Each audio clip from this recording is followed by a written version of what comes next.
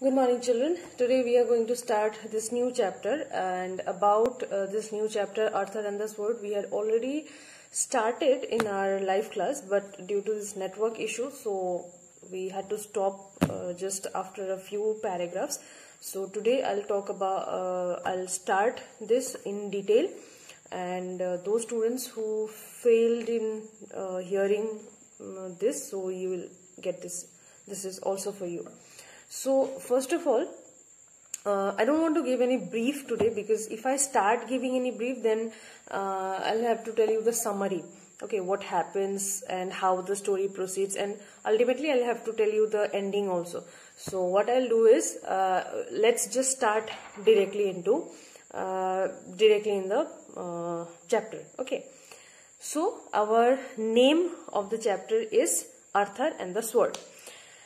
Now, the very first page, okay, this is very important. First of all, let me tell you. So, till your first page, be very careful about each of the line, because in most of the lines, in each of the line, firstly in this paragraphs, in these 5 paragraphs, you get some actually lot of informations and lots of characters are introduced. So, just listen that properly. Now, see. After King Arthur Pendragon of Britain died, apparently with no son to succeed, a dispute arose in the country about who should be the next king. Every knight in the region wanted to seize the crown for himself. Now what happened? There was a king whose name was King Arthur Pendragon of Britain. Now this person, he had died. This King Arthur Pendragon of Britain, he died, and after as we know that after a king dies, the son has to take the control of the kingdom. Yes, so that the kingdom or the control of the kingdom can run smoothly. So in that case, this son did not have king did not have any son. And as it was known by the people that this king did not have any son to succeed, that means to sit on the throne now. So what happened?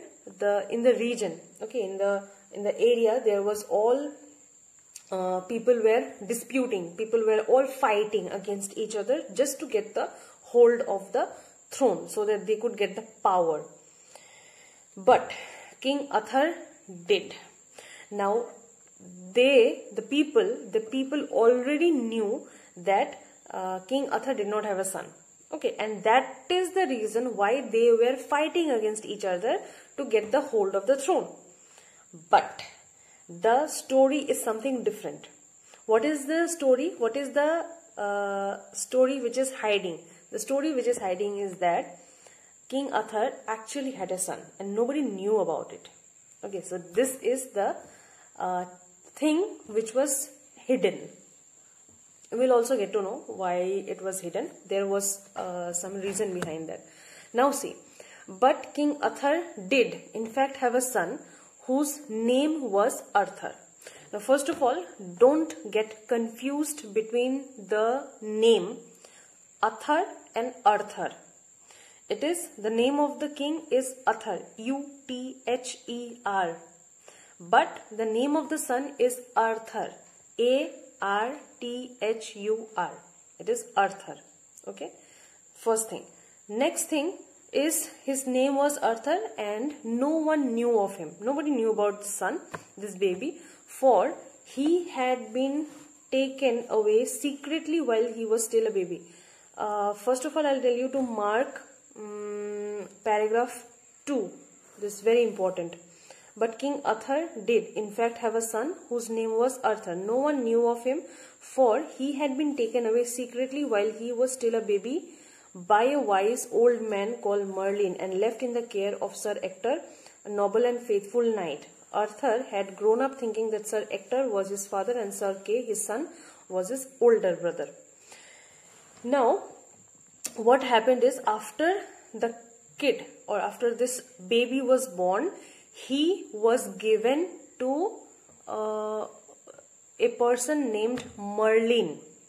Okay, be very careful, because till now we have got 2 characters, the king and his son, Arthur and Arthur.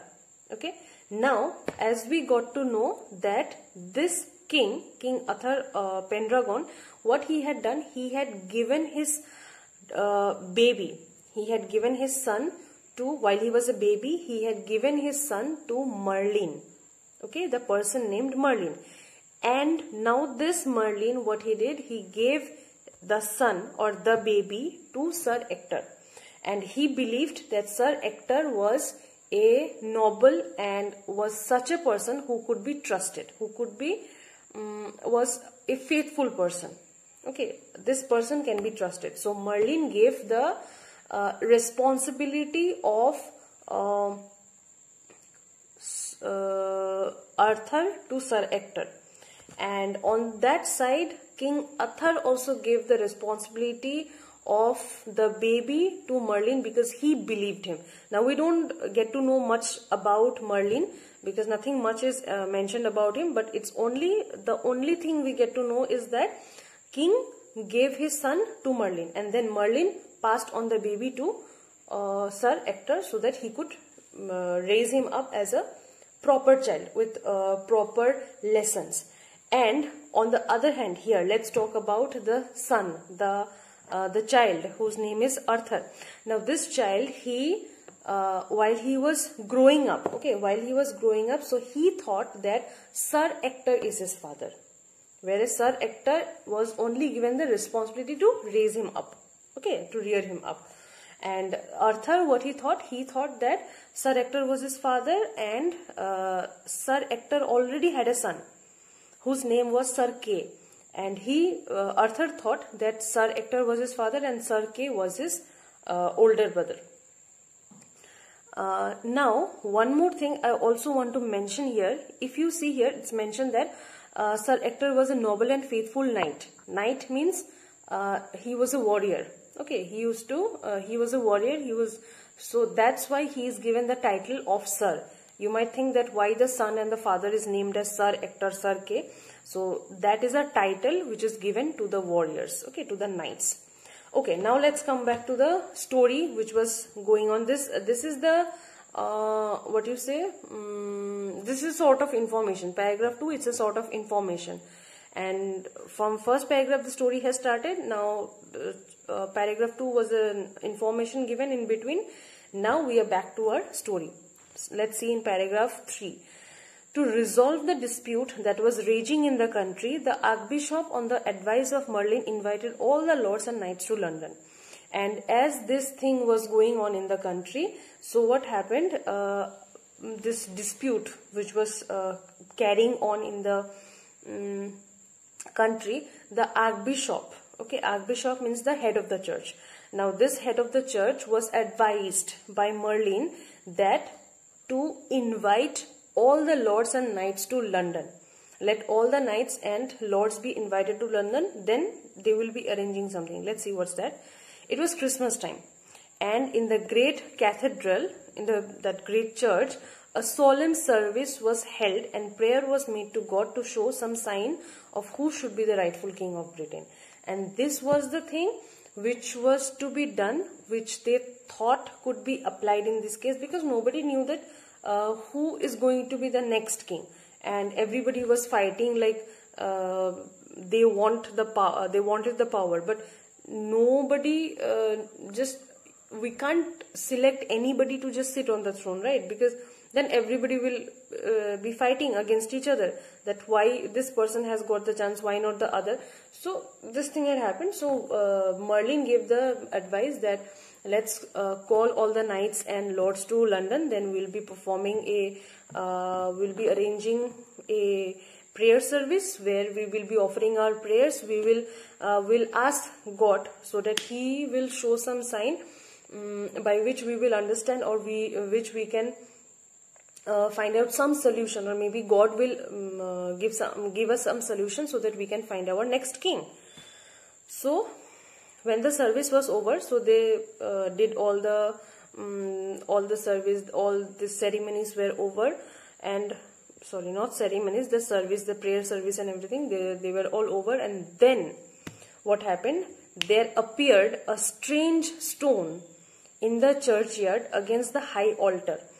Now after the service was over, after this prayer service was over, now what they saw, when they came out in the churchyard, what they saw is there was a altar. Altar, you know, have you seen that square shaped Havan Kund, it is said, where you offer all this ahuti and everything, all that, that means prayers are offered. Okay, so that is called altar, that square shaped. So in that, just nearby that, there appeared a strange stone. Okay, there was placed a strange stone. Now this was not placed from a long time, but what is the thing? It appeared suddenly. They could see it suddenly just after the service was over. That means God had answered their prayers, and they could see a strange stone just in the churchyard. It was a great white stone. Yeah, now you mark this paragraph 4. When the service was over, starting from the very first line. When the service was over, there appeared a strange stone in the churchyard against the high altar. It was a great white stone like marble with a naked sword stuck in the midst of it. The sword had letters of golden written on it, which read, "Whosoever pull this sword out of the stone and anvil is the rightly born king of all England." Now, when the service was over, they saw this stone, and that was not a random stone. The stone is even described here, that it was a great white stone. It was a white color stone, just like marble. Okay, it just seemed like white marble. And also with a naked sword stuck in the midst of it. Now just imagine one thing, that a stone which is very hard, right? First of all, a stone is very hard. Now in the stone, a sword is stuck inside. First of all, this thing is something not usual. Okay, first of all. Secondly, the stone was not usual. That was a very strange kind of stone. It was made of marble. It was white color. The stone was of white color. Then, secondly, the sword also, it was not normal. It was not. I won't say it's not normal, but it was a naked sword. Okay, it did not have any cover. It was just stuck inside the stone, and on the sword with golden letters, those were written in the stone, that whosoever pulleth this sword out of the stone and anvil is the rightly born king of all England. This thing was mentioned in the in the stone. Okay, with golden letters this was written. It was written that whoever will be able to pull out the sword out of the stone, he or she will become the rightly born king of all England. So he or she is going to become the next king. King, not she. The person or that man or that male is going to be the next king of England. All the knights who had gathered there wondered at the strange sword and its strange writing. And all the audience, whoever were present there, the warriors, the knights, whoever were present there, they were surprised that what had just happened. We were all fighting here, and here on the other hand, what happened? They got a stone where this sword was stuck and something strange was written on the sword. And when the Archbishop gave them permission, many of the knights tried to pull the sword from the stone. And while the head of the church, the Archbishop, when he gave the permission that now you can go forward and you can try your luck, maybe the sword will come out, maybe you will be able to pick out the sword from the stone. So they all tried, but nobody was able to pull the sword out of the stone. They all hoped to be king. Okay, they were all pulling.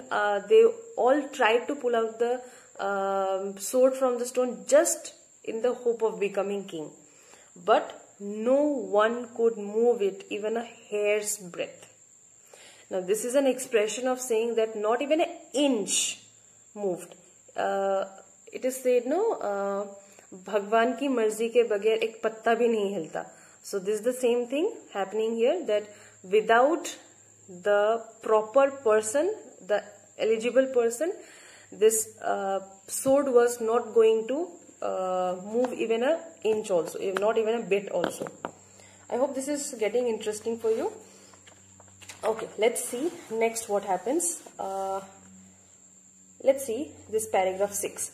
He is not here, said the Archbishop. So the Archbishop said that after so many people had tried, so the Archbishop said that the person is not here. The person is not present among us.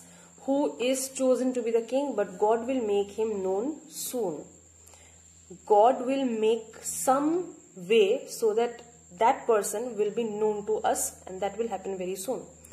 Any man may try his skill at withdrawing the sword at 12th day. Now what is this 12th day?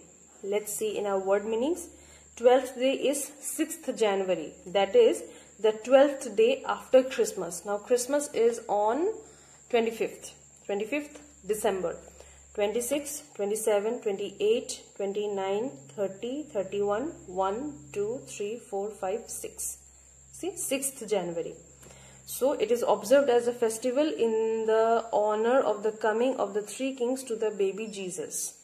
So you will mark this 12th day. What is this? What is this expression 12th day? So you have known already. But until that day, let all be patient, and until then we shall appoint certain kings of pure fame to guard the stone. So the Archbishop, he said that until the 12th day appears, or until we don't proceed towards the 12th day, what we will do, we will all be patient, and until then we shall appoint certain knights of pure fame. That means we'll appoint certain people who will guard the stone, okay, so that the stone will be guarded. The Archbishop then arranged that on New Year's Day, that means 1st January, there should be joust and a tournament and other fine events, so that the knights and the common people should be kept together till the king should be revealed. So now the Archbishop came up with this idea that on New Year's Day some tournaments, some competitions will be arranged, so that what will happen, the knights and the common people should be kept together till the king should be revealed. They will be arranging something so that every person will be present over there, and whoever will try, maybe within that trial, maybe they will be able to find out their king, next king.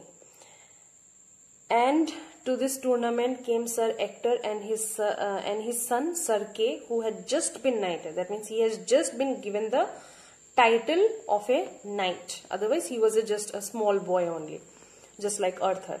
And young Arthur, his adopted son, who was but a boy. He was a boy till then. He was not grown up as a man or as a knight something.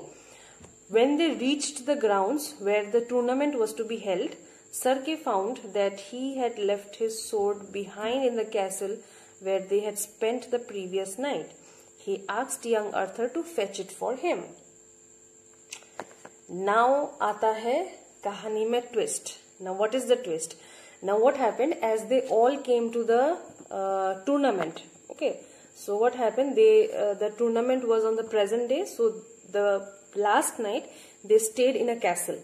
Okay, and in that castle, while he was coming to the tournament the next day, in the next morning, so what happened, this person, Sir Kay, he had forgotten to bring his sword from the castle.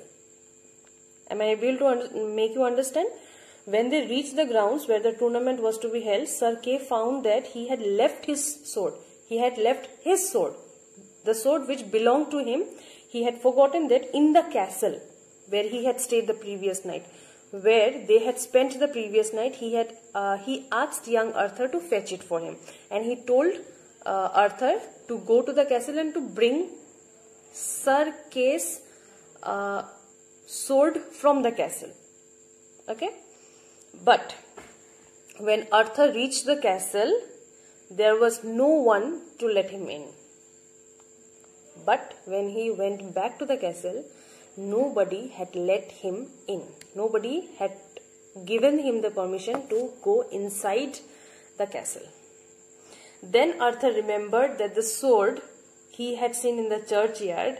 I will go to the churchyard, he said, and take that sword with me. And I am going to stop here. Because let's keep the thing upcoming. Okay.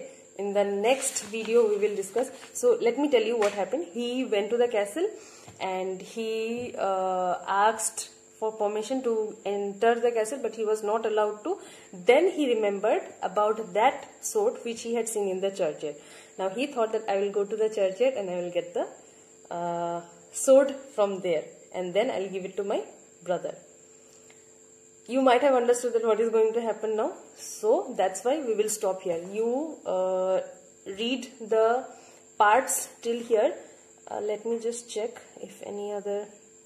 You just read up to this 10th paragraph. Okay. If I'll see which are the possible questions coming up from here, then you will solve those, and then we will proceed towards the next parts. The remaining paragraphs we will finish within the next video, or within the next class we will finish this. So thank you for today.